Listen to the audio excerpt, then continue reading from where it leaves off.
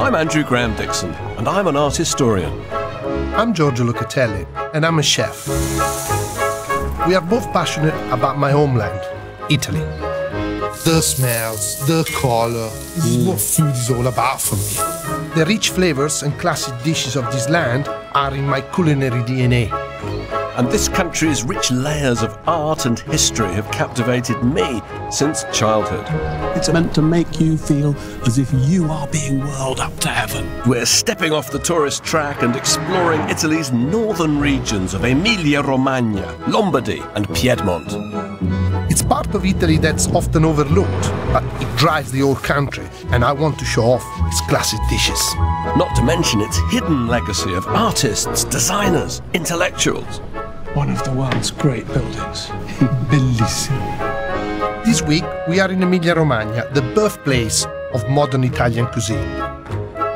And home to some of Italy's most fascinating artists and powerful dynasties.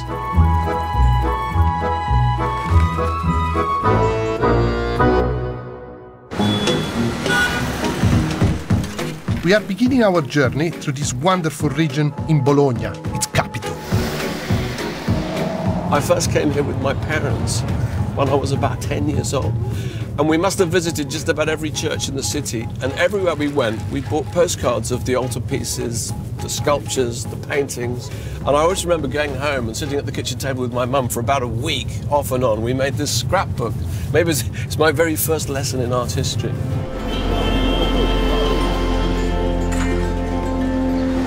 I'm looking forward to see all these producers, to put some faces on these people that I talked to through the telephone, you know, ordering stuff. Because, you know, our menu always has something that comes from this place.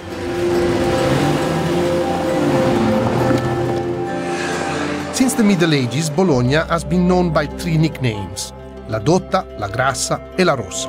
The learned, the fat, and the red. Renowned for its striking red building, militant politics, and rich cuisine, Bologna represents quality and taste, not to mention power. I love this statue. And, you know, for me, this is really Bologna, this big breast, and they hold it there, the Neptune, the abundance. The abundance. Oh. It's a symbol of the fact that Bologna has always thought of itself as a rich city, right. A powerful city. You know, we can get Gian Bologna, the greatest sculptor of his age, to come here and create our Neptune fountain. You can feel Bologna's sense of its own power as the capital of Emilia-Romagna here. Right. It's the architecture of power. The scale is enormous. It's not only in that, it's also like, you know, the culture. I mean, the culture of food is incredible. You know, Parma ham is more recognizable than the Italian flag, isn't it? It's more representative of Italy than the Parma ham and Parmesan cheese. Parmesan cheese. You know, all produced in a very traditional, artisanal way.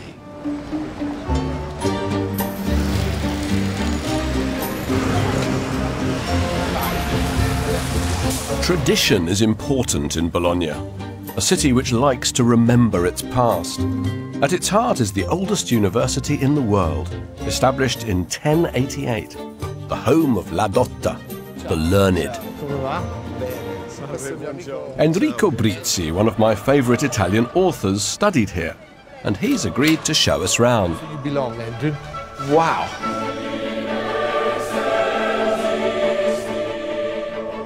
It's fantastic you just come in off the street like that. Yeah.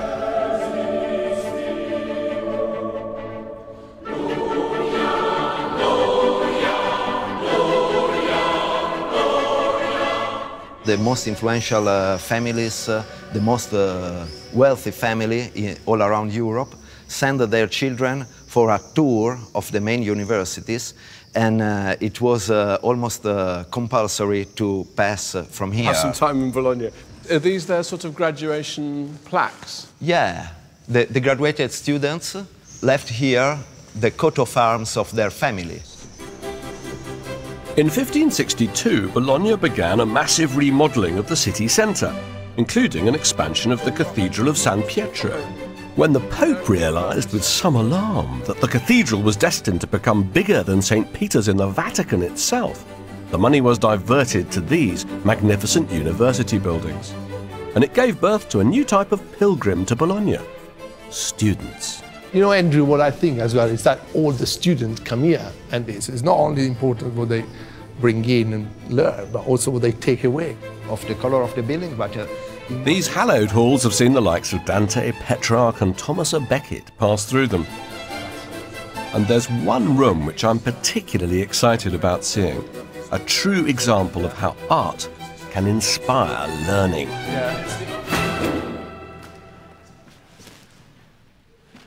Wow. This is one of the great things, not just of Bologna, this is one of the great things in the world. It's the only really authentic, surviving, early anatomy theatre, and that is a Renaissance coffered ceiling. And in the middle, we've got Apollo with his lyre pointing down, the god of medicine pointing straight down, probably to the hand of the anatomy teacher as he demonstrates to his students how to cut up a body.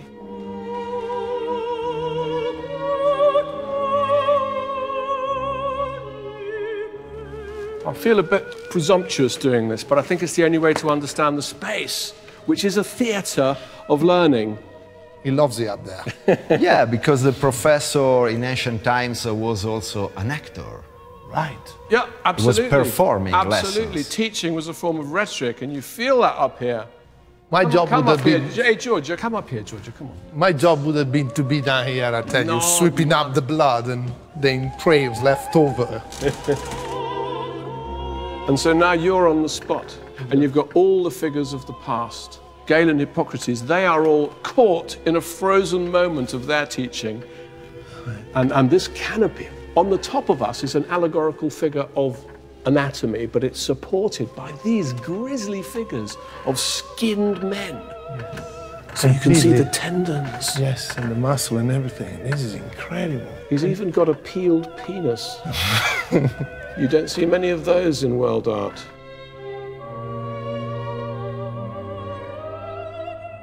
See that figure at the back? Do you know what he's holding? No. He is holding a human nose, because that is Tagliacozzi, the founding father of cosmetic surgery, who apparently he did the first nose job. So that's why he's holding a nose. The nose. Oh my God. How many years ago? How many years ago? How many noses ago?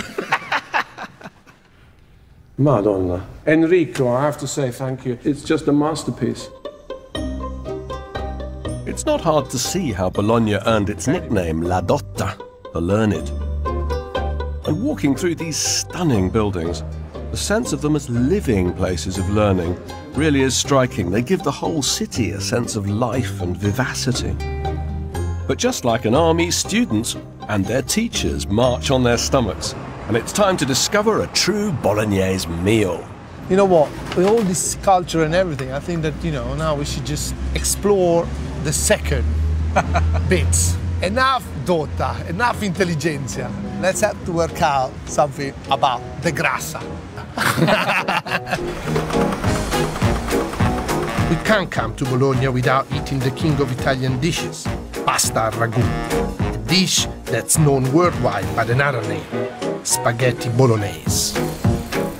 In Italy, we are famous for our pasta, and Bologna is the place to come from fresh egg pasta, which artisans here have turned into a work of art. No wonder this city is known as the Grassa, the fat one. So here, the same attention to detail that is paid to art and to music, you know, is paid to food. And so here you are, look, this is all made by hand. Look at what he says there. The tagliatelle, le tagliamo su misura. They cut the tagliatelle how long you want it. So if you want heavy sauce, short tagliatelle. If you have a light sauce, like a pesto or a tomato sauce, then long tagliatelle. 2-4 or 1-4, they call them, no? So this is tailor-made pasta. Ma not only, look, he says in it, tortellini per ingannare I vostri mariti, to fool your husband, because you take the moment you tell your husband that you made them yourself. Because, yeah.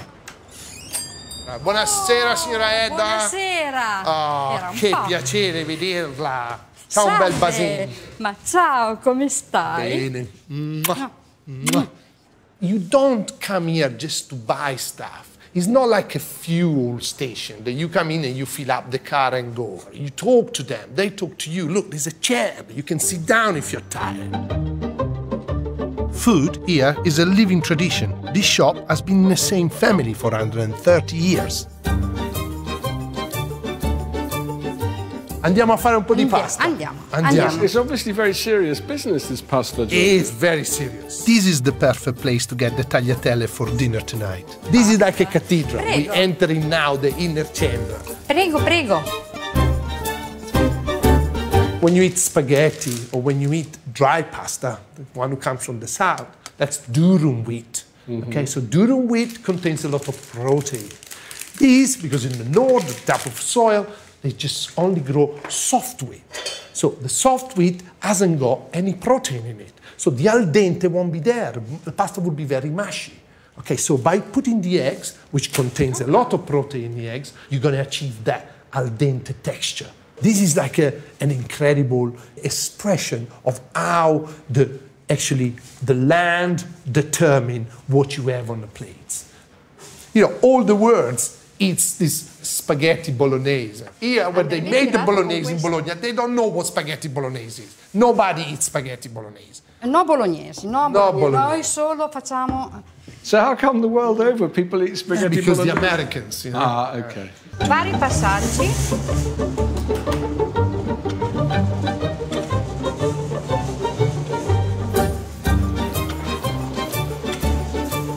Have you seen this? This is called mattarello. And signora Eda, a cosa serve il mattarello? A due Per il cose, marito. no? Two things. To make the pasta, and when your husband comes back drunk, you wait behind the door and boom! And apparently they say that if you don't know why you hit him, he knows why you hit him. Mio marito lo conosce. Yeah, his husband knows this one very well, apparently. Is that the right length for your That's perfect for our E bolognese. poi facciamo i nostri cestini, E i famosi io- cestini. You cut them up and put them Ecco, there. questo è il nostro cestino. No pomodoro, eh? She said don't use tomatoes. Pomodoro e Don't use basilico. Bologna. Ecco qua. Buon appetito, eh?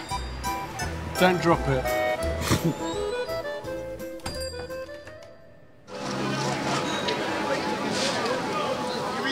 I'm leaving Andrew for a couple of hours to buy some other ingredients for dinner tonight.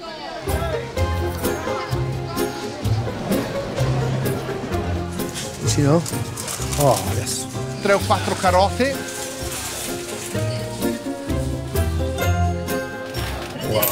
E qui. Grazie. Grazie a te. My ragu is based on a classic recipe written by Pellegrino Artusi in 1891. Buongiorno. Buongiorno. His book, Science in the Kitchen and the Art of Eating Well, is my Bible. In fact, here in Italy, is everybody's Bible. Questo è un ragù all'antica. All'antica. All'antica, Come quello fa. dell'Artusi. Esatto. Fantastico. Senza il pomodoro, eh? Ma non lo so. Un pochettino? Ci vuole, Sì, ce lo mettiamo? Ce lo mettiamo un Vedi? pochettino, una punta così, Una punta? Una puntina.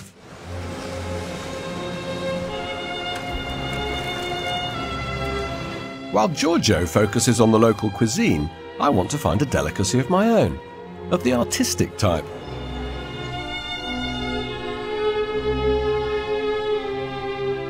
I'm on the hunt for one of Bologna's hidden gems. Every major Italian town has a Pinacoteca Nazionale, national art gallery, which houses the work of local artists. Thankfully, there's 25 miles of porticos covering Bologna's pavements to keep the sun off my head. And with their frescoes, even these are artistic as well as functional. Hey, sono stanco. I'm exhausted. Are you It's okay? too hot. Yeah, it's okay. But It's look at difficult this. to find this place, eh? It's not easy to find, but this is what I like. You know, here we are. It's an unassuming part of Bologna. Really unassuming. Really unassuming. You wouldn't even know that this art gallery was here. It's just a little subtle sign, Ministero per i Beni e le Attività Culturali. But I found a real treat inside for you. This building may not be as impressive as the Uffizi in Florence, but inside there are real treasures to be found. The pinnacle of Italian art is not restricted to Tuscany and Rome. Bologna and Emilia-Romagna also produced some fantastically influential artists. The Bolognese do not like this idea that you simply paint what you see. Realism is not their thing. Art is about conveying an idea. It's a much more intellectual approach to painting.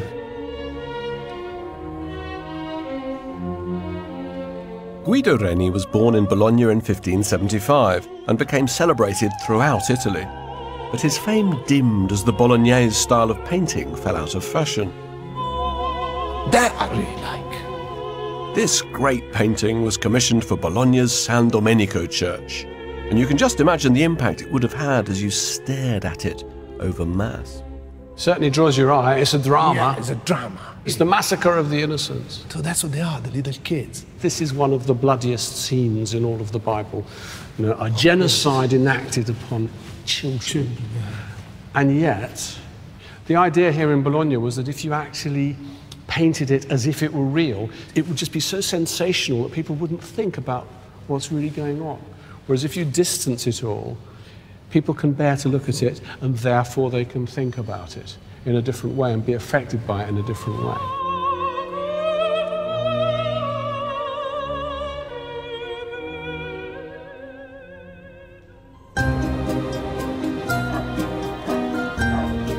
For dinner, Andrew and I will enjoy a Bolognese masterpiece of a different sort, pasta al ragù. It's a dish that sits firmly on a local tradition of rich Italian food. Must be one of the reasons Bologna is also nicknamed La Grassa, the fat. Bologna la Dotta would not exist without Bologna la Grassa. La Grassa, the fat one. For my ragù sauce, I'm following Pellegrino Artusi's classic recipe. Artusi was obsessed by the idea of compiling a comprehensive list of recipes from every Italian region. Artusi, he's one of your heroes, right? He's definitely my hero. He was the first writer that actually sort of put together in the book a concept of Italian cuisine. You know, because we have so many different regions with so many different microclimatic conditions and so many different ingredients.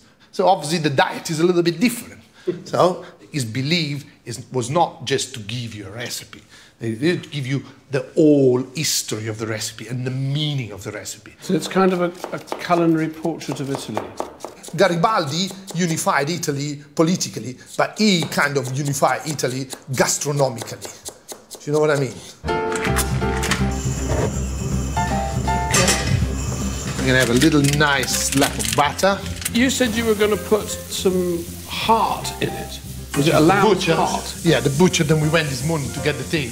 He says, oh, you want 2 hearts as well? I thought, yeah, I'll have the hearts as well. I thought it was really good to put some hearts in. So you must have liked Otello, if you've allowed Otello to alter the great Artusi's recipe, eh? That's true, you're right. If you get some good advice in the market or it just seems right, I'll tell you, you follow it, yeah. So my meat is now kind of browning. I gotta put the vegetable in it that I already cooked.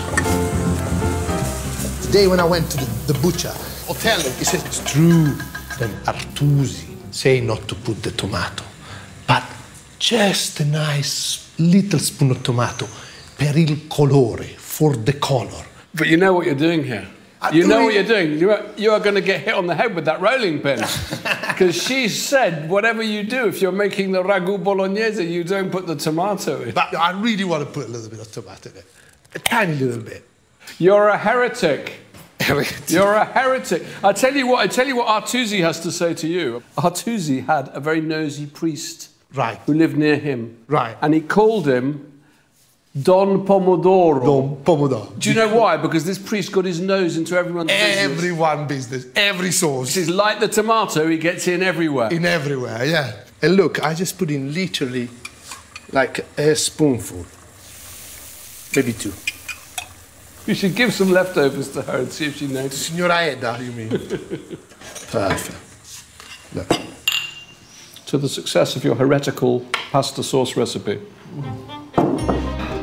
While my sauce is cooking, we got time to take in the sunset over Bologna. That's if we can make it up all the 280 stairs. I mean, what are you trying? It's like working up an appetite. That's what we're doing, working up an appetite for you. Ci siamo. We arrive. Come. Oh, look at the moon. Andrew, look at the moon. It's so beautiful. Look, all the centro storico is just red, isn't it?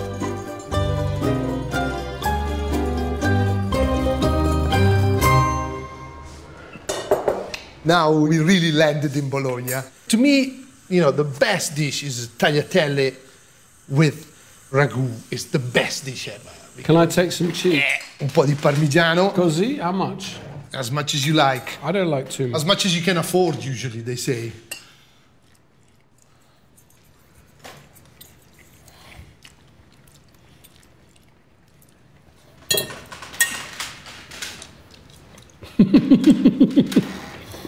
Thank you, Artusi.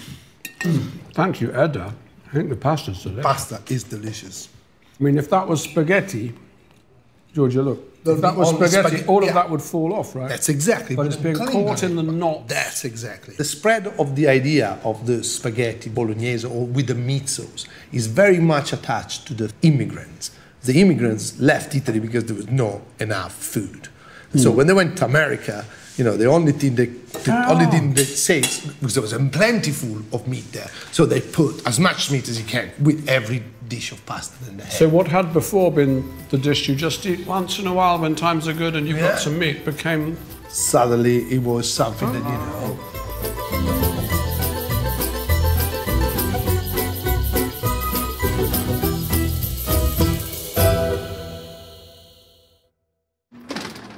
Buongiorno. Buongiorno. Buongiorno. Buongiorno. Volevamo fare la barba. There is nothing like a good shave and to freshen up in the morning. And I know that Andrew will love this place. But Giorgio, isn't this another example of how in Bologna, people who do everyday occupations somehow manage to do them in surroundings of such calm and dignity and beauty? You know, like the lady making the pasta, she's doing it in a shop that's like a palace. Beneath the calm and dignity is a volatile political history. It's not just the building that are red in Bologna, the politic is too. The center of Bologna is full of small independent business. They all thrive because of socialist policies established by Bologna Communist Party in the post-war years. Small traders pay much lower business rate than large corporations.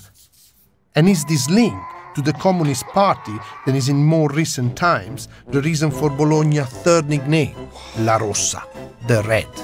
Your face will feel so good all day, you know. Grazie. Grazie. Arrivederci. Buona giornata. Grazie. Arrivederci. Buona giornata. Buona giornata. Grazie. Bologna's reputation for political militancy is not limited to the post-war communist years. As far back as 1506, Bologna saw popular uprising against the ruling classes, which led to the city being annexed by the Papal State.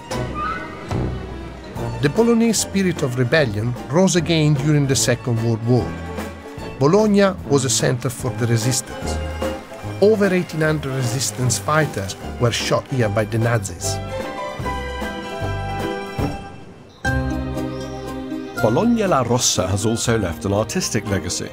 The 20th century Bolognese artist Giorgio Morandi spent his career paying homage to humble, everyday objects, right up until his death in 1964.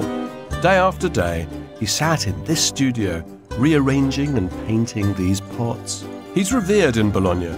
His studio is preserved as a shrine, and his life work is displayed in this new museum.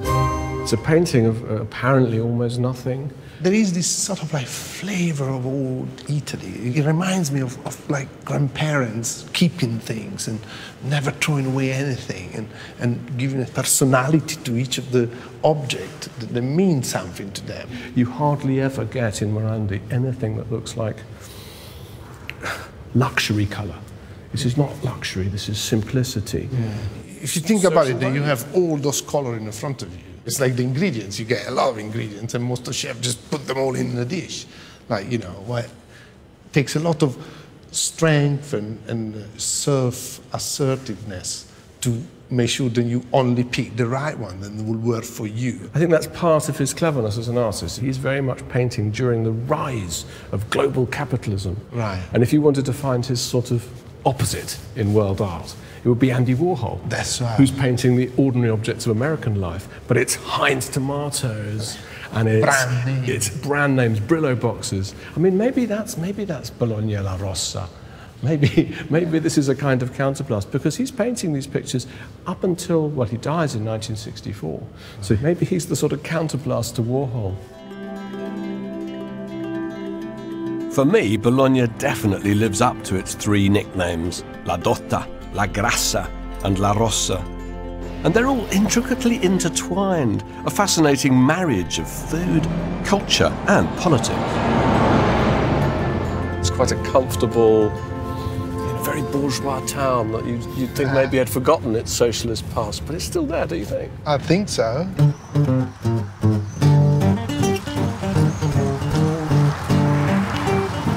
So, it's goodbye to Bologna. Now we're off to explore the rest of Emilia-Romagna.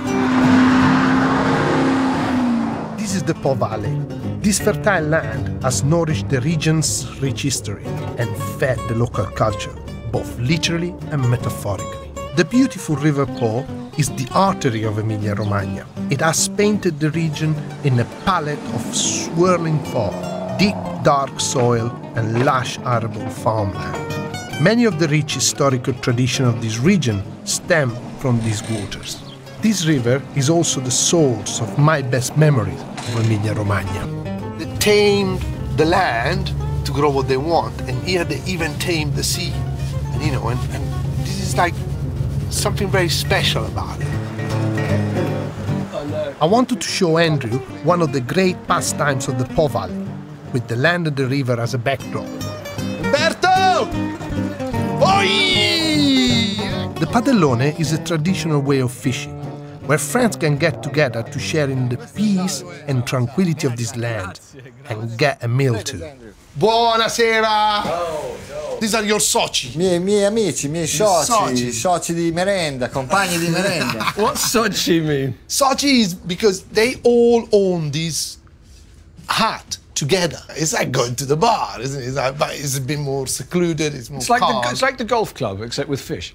Non è come un golf club. No. È un po' più alla buona. No, era una provocazione, io lo so. But what I really want to know is, I want to know, how it works. How it works. If you push that one, the trick is done. Questa freccia, prova a spingere qui, toccala. Posso? Sì, non dalla scossa. Okay. Press, ok. Oh, it's coming up. Look at that. Look how big it is. That is fabulous. Look at that. Oh, look at the crab. Can you see the crab? Oh, that's what we're gonna eat. Questi sono buoni, eh? These are delicious, man. Attacchiamo i calzoni adesso. The name padellone refers to the shape of the net, which resemble the giant pan the fishermen fry their catch in. This baby red mullet, they're all different. You see? So you deep fry these little chaps? Just put a bit of flour and deep fry it, that's it. It's not very difficult kind of fishing, I mean, I have to say. I think it's Italian people spending time together is about the drink and the food. The food always brings them together.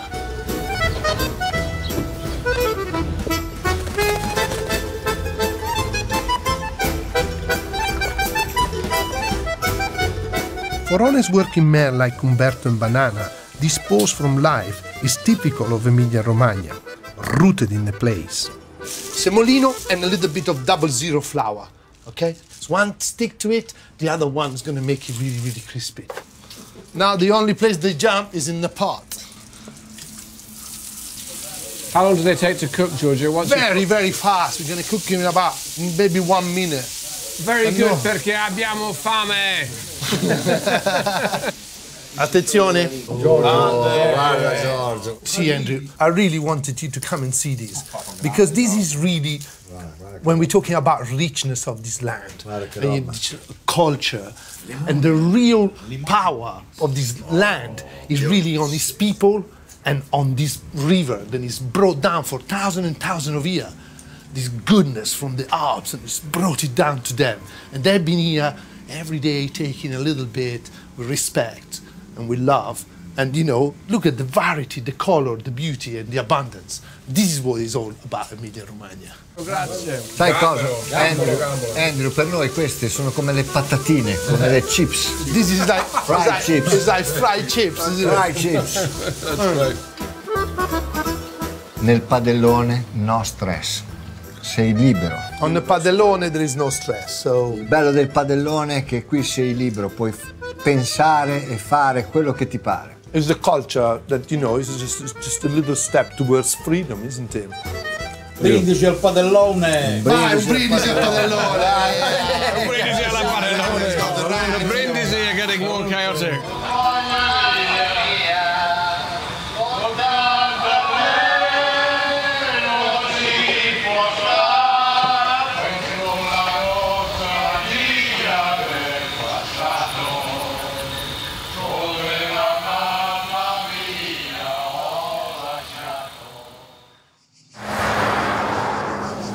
After a strong coffee, we're back on the road and heading to the historical city of Ferrara.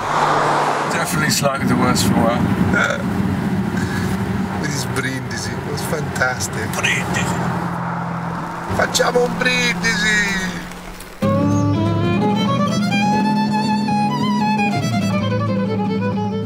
The city of Ferrara was built on the banks of the Po. It was the stronghold of the Este dynasty, who ruled here for over 300 years, until the end of the 16th century.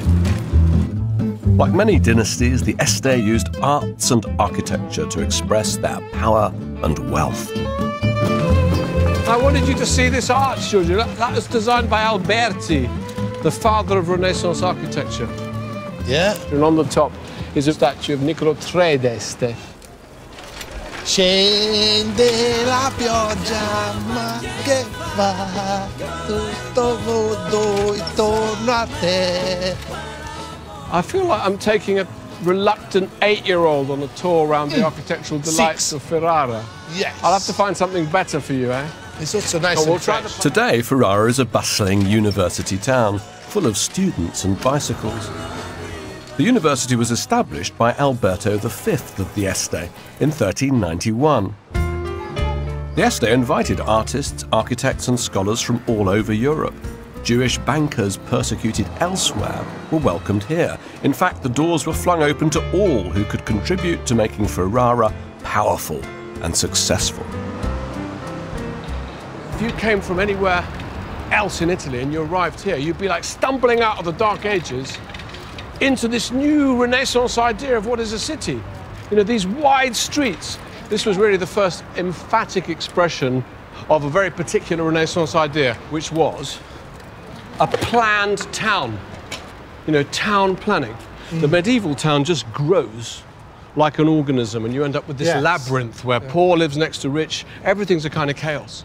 Here in Ferrara, for the first time, the Este said, no, we're not going to have that kind of city anymore. We're going to have a planned city, wide streets, but only for the rich. And it's just lined with palaces in all directions, and at the centre of it all, this thumping great expression of Este power, the Palazzo di Diamanti. Yeah. With these amazing kind of sharp diamonds of stone all over it, studded like a kind of piece of chain mail. I mean, there's nothing else like it in Renaissance architecture, not quite like this. It looks very modern, isn't it? Somehow? Yeah, I think it is. I mean, you know, fascist architects looked at this building when they were designing, you know, in the 30s and the 40s. Right. They were looking at this kind of symmetry, this architecture of power. I think it's very beautiful, but I also think there's something slightly sinister about it. It's telling you, if you're one of the Ferrarese poor, don't mess with us or we'll come down on you like a... Just the fist to squash you. Absolutely. In their heyday, the Este were as dominant as the Medici, and even married into other powerful dynasties, including a notorious union with Lucrezia Borgia. But in 1598, with no heir to continue the line, Ferrara was claimed by the Papal States. Today, the Este dynasty is largely forgotten. Because the Este lost the power battle, all of their buildings got stripped of their possessions, got taken to other places. So what we're left with is this beautiful, fantastic, but rather melancholy stage set. It's like the set of a play, but all the actors are gone.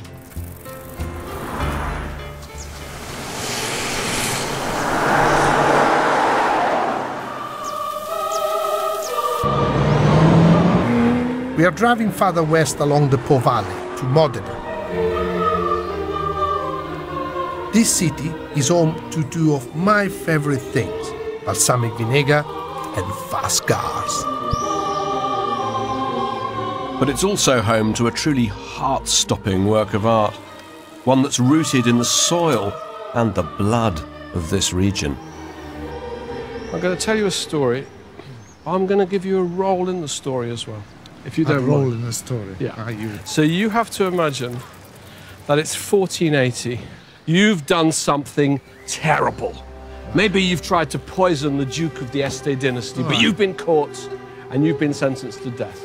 Now, they're taking you down this street. Right. When you get to the end of the street, they're going to rip pieces of your flesh off with red-hot pincers. They're going to hang you by the neck until you're dead. Right. But you've got some friends with you. And they are the members of the local confraternity of the Good Death, and it's their job to make sure that you repent before you die. This is their church. They stop you here, and they bring you in because they want you to see one last thing. Before I die? Before you die. I would like to have a risotto before I die. Maybe you had your last wish already, so assume you've had your risotto.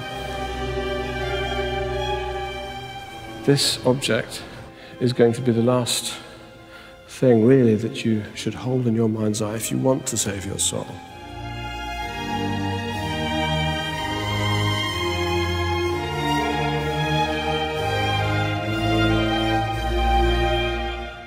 It was created in 1477 by an artist called Guido Mazzoni. What is he made of? It's made of terracotta. No. Yeah. It's made of the same earth of Emilia-Romagna from which all the things that we've been eating grow.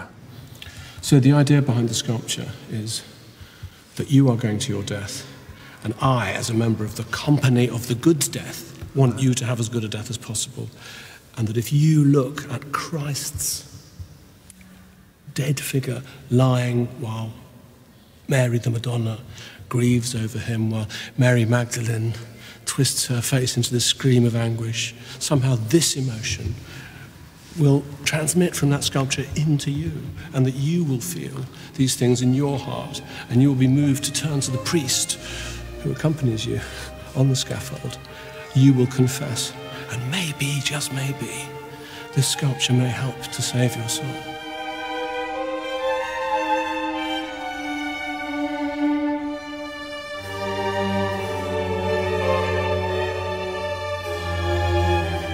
I think it does achieve what it's set out for, doesn't it? These sculptures are refined and sophisticated, yet unashamedly proud of their roots, having grown out of the humblest of materials, the Emilia-Romagna clay itself. Andiamo. Andiamo. Well, you can step out of character now.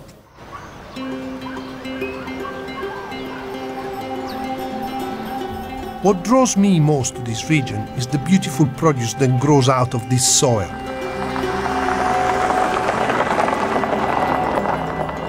For 25 years, I've been buying balsamic vinegar tradizionale from the Agazzotti family, but until now, I never met my supplier, Ettore Agazzotti.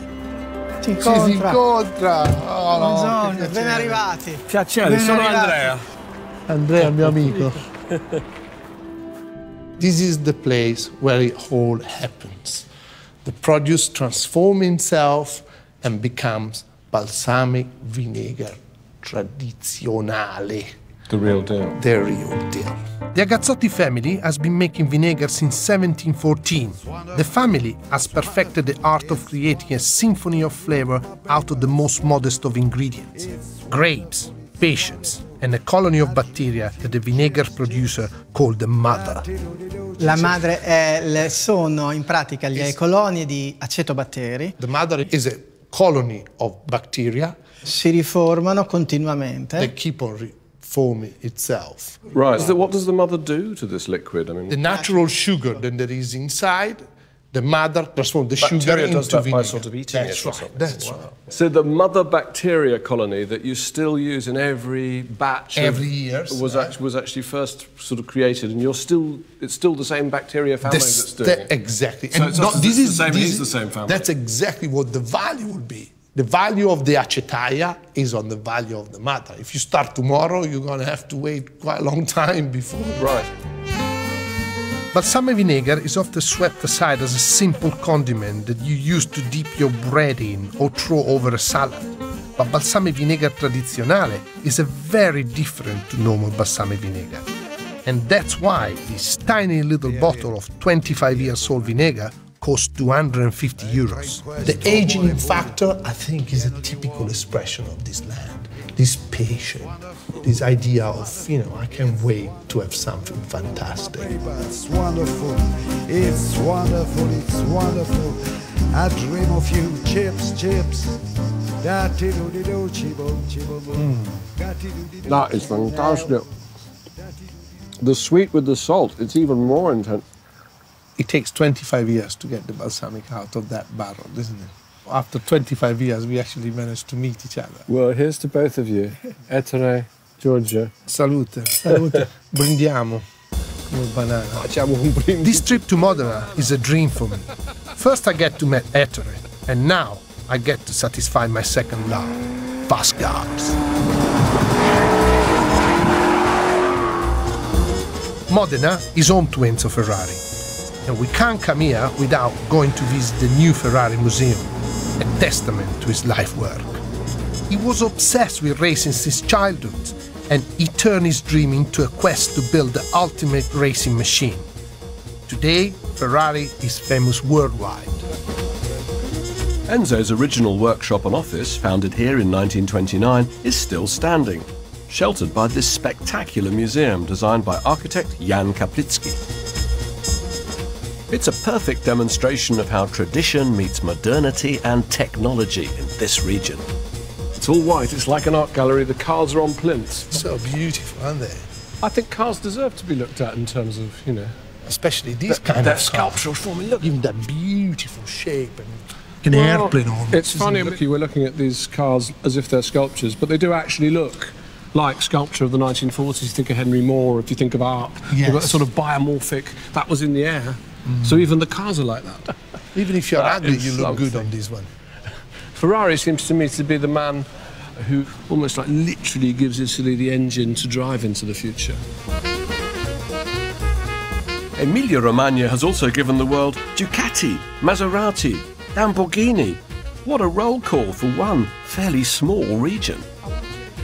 This real modern aesthetic and this culture of design, why do you think it flourished in northern Italy? I think it's the passion and the drive. They want to show everybody that they could do something really great. They dream about being. That's what Ferrari used to say. I dream about being Ferrari. I dreamt to be Ferrari, and I become Ferrari. I dreamt it. Can you imagine how strong he must have been feeling to dream about it? No more Medici. No more Medici, no more Este, no more that. They took the mantle on, and they took it on through showing something that they could do. So they went forwards with that. This is so important. But these cars weren't just made to be looked at. They were designed to be driven. Every aspect of these cars is a product of craftsmanship. Even today, every engine is signed by the mechanic who puts it together. I'm crying! It was so good! Oh, that was so good! You enjoyed it? Oh yeah, Giorgio, I enjoyed it. I feel my blood is going round!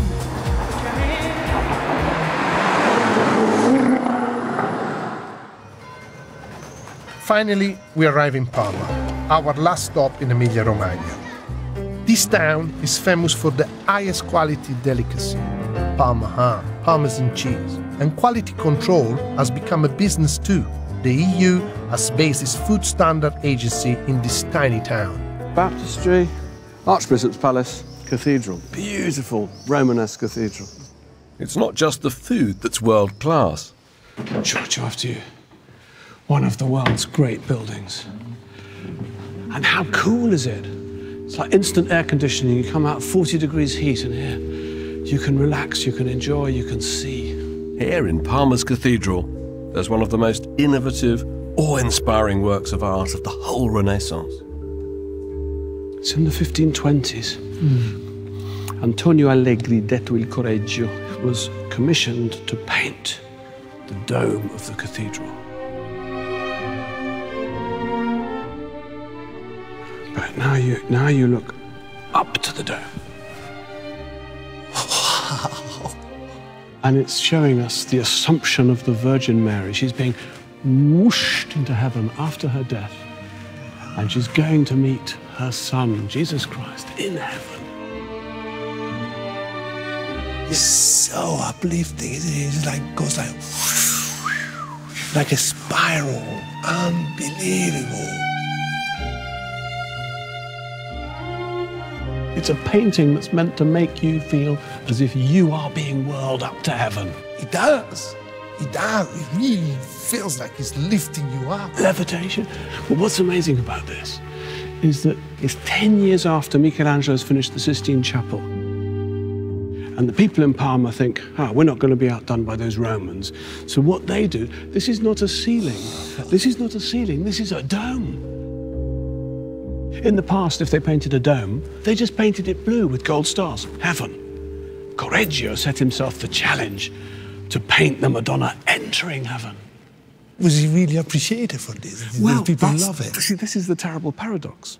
Titian, supposedly the greatest painter in the history of painting, right, he heard about this and he looked at it and said, this is incredible. You couldn't pay Correggio enough for this. In fact, if you turned that dome upside down and made it into a bowl and filled it with gold, it wouldn't be enough money.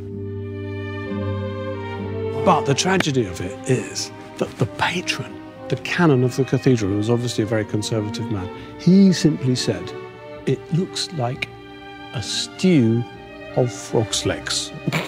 That was his judgment. No and Correggio finished it in 1530. It took him 8 years from start to end. He never got another commission in Parma.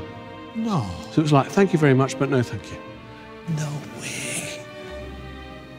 It's bellissimo. Grazie. Andiamo, Prego, prego.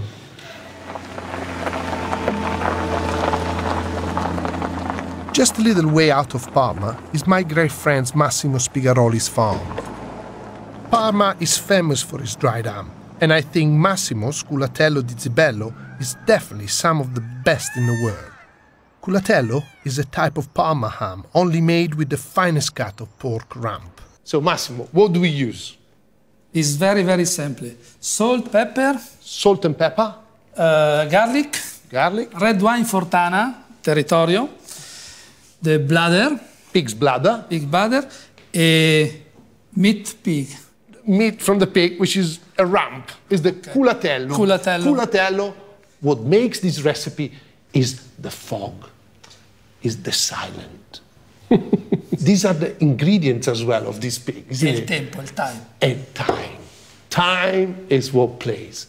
Like for the balsamic vinegar, again, the master of time. The master of time when they make Ferraris, the master of time when they make culatello. They know how to wait for something that gets better and better and better. The meat is massaged with garlic and wine, then is covered with salt. Finally, is wrapped tightly in a pig's bladder. It's a technique that hasn't changed for centuries. That's the same way that his grandfather used to make culatello for Giuseppe Verdi. What? Giuseppe Verdi, you know, he used to buy culatello from his grandfather. Look, this is where the artisan is king, you know. Fantastic. How long will it be hanging? It can stay up to 2-3 years without any problem. When it's ready, it's down to the cellar.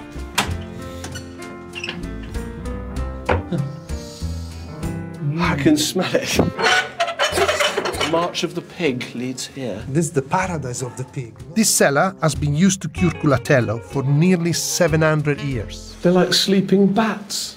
Look at that. Massimo, questo è bellissimo. Questo è il paradiso del maiale, eh? Pig paradise. Have you seen, look, Giorgio, are these the names of the clients? Chi è Principe Carlo? That's Prince Charles's one. Look at that, Prince Albert of Monaco. Armani. Giorgio, look at that. This cellar is like a perfectly honed machine. To work best, Massimo must keep exactly 5,000 culatello hanging in here. He decides every day how much to open or close the window, depending on the temperature, depending on the humidity. So the fresh air will come in with the fog, the humidity, and these activate the noble white mold, then give that characteristic flavor to the cured meat. This is the last ingredient coming naturally through the wind. And the man decide how much to expose the culatello to. Aspettiamo un attimo, entra il profumo.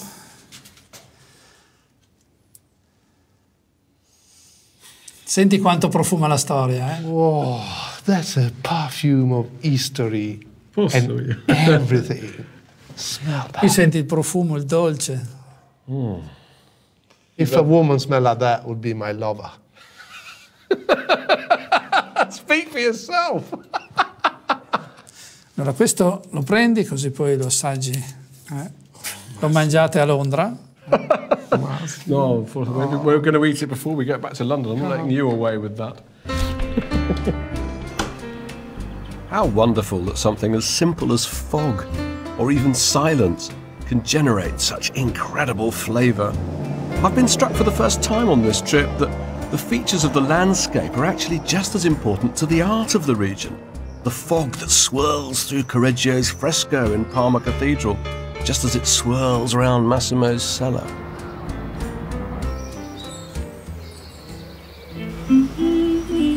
Centuries-old traditions are vital to this region's livelihoods, even today.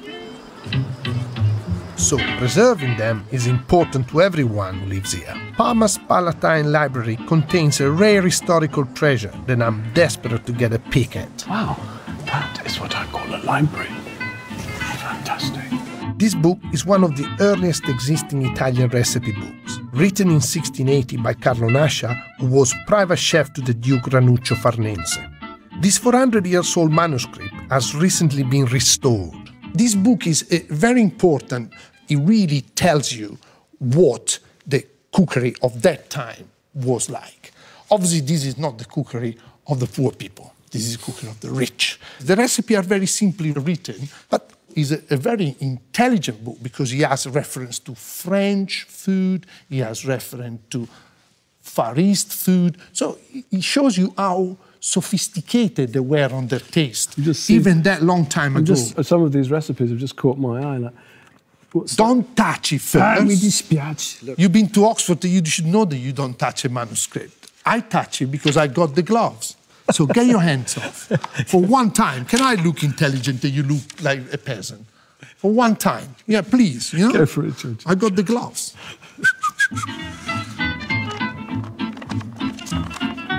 Pasticcio di lombo, pasticcio di carne, le torte diverse. The Farnese dukes of the 17th century would use these astounding banquets as political tools, demonstrating their power and wealth to visiting dignitaries who'd be left in awe and wonder. This is amazing, and the smell of this book, it smells of a kitchen, smell it. For chefs like Carlo Nascia and Pellegrino Artusi, food is not just something to fill up your belly. It smells of a kitchen. It also can feed the mind and be used to great intellectual ends. This is what modern cookery is all about. And this is how we start to learn, is when people like that start to write these books. This book has been restored by a group of very special ladies who call themselves the Fornello Dining Club. They want to ensure that these recipes are kept alive and, most importantly, enjoyed. For our last meal in Emilia-Romagna, they have invited us to try out one of Nascia's recipes. I'm going to cook something for you, which is this really special dish, and is the Rossa di Parma. Sì. Very simple ingredients. It's a fillet steak. Filetto. Il filetto. Aperto. Open up, butterflied open. Then we've got some garlic, some rosemary, some Parma ham, some Parmesan, and again... Lambrusco. Lambrusco. Non ancora. Vi rincontrate tra di voi E chi fa da mangiare? Tutte insieme. E poi vi sedete a mangiare. Bellissimo. Without the effort of these women, this recipe and many others would have been lost forever. È stata un'idea di tutto perché volevamo restaurare questo volume, che è veramente un volume molto importante. Sì. Ed Very important concept. Ridotto male, molto tenuto male, in brutte condizioni. Perché noi l'abbiamo trovato in condizioni eccellenti. The fillet is stuffed with Parmesan cheese and Parma ham. Then rolled and tied. Quanto? Allora, questo è il boccone dello chef. Yeah, I love the way that the cheese mixes in with the Parma ham, and you get this sweet flavour, and then the wine kicks in. That's right. With the cream. I mean, this is rich food. This book proved that the banqueting was something that was not just about food, was about showing your power, your understanding of who was sitting around the table, what they were going to eat, and show them your understanding of the world that surround you, to get things from Genova, to get things from Venice, to get things from Sicily. That was a show of power. Cheers, everybody. These ladies might be just a bit more glamorous than our friends at the fishing hut, but the sentiment's the same. Grazie. Grazie. To keep the heritage and traditions of this region alive.